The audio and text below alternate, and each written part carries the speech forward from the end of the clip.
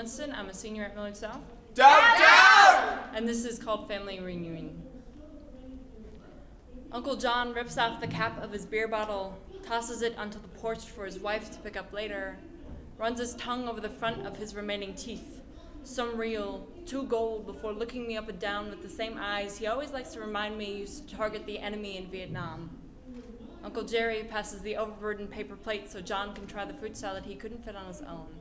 Fruit salad is crap. They both know this. Jerry's just sharing it so both he and John can turn to my mother and say, "Michelle, what's in this sauce?" Uncle John cracks open another cold one, slurps noisily, leans back even farther, and asks me about how I feel how this country is moving. My mother pulls me aside before I have the chance to open my mouth, says it isn't necessary for me to out myself as different, as queer. She says, "Pack yourself into boxes and squeeze them back into the closet. Make yourself into what they're comfortable with." My stepdad jokes that we're in Mormon territory now. Says he wishes it were legal for him to have 8 wives. I say, I wish it were legal for me to have just one. My aunt flinches. "You want a wife?"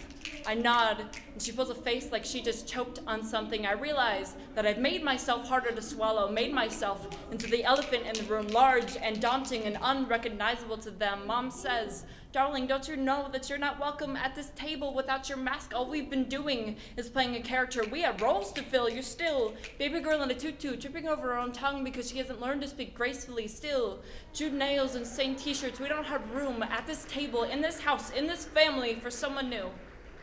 Mama, I'm tired of us swallowing our pride. It settles as a lump in my throat. I'm tired of being unwelcome in my own home, unsafe with my own family, uncomfortable in my own skin. They're gonna have to learn to make room for me, to forget the little girl that smiled like she didn't know the badness in this world, the one they could pretend wasn't gonna turn out this way, the one they could sit on a stool in the corner to make silent. I am no longer one to be silenced because this is my house too, and they're gonna have to learn to live in it.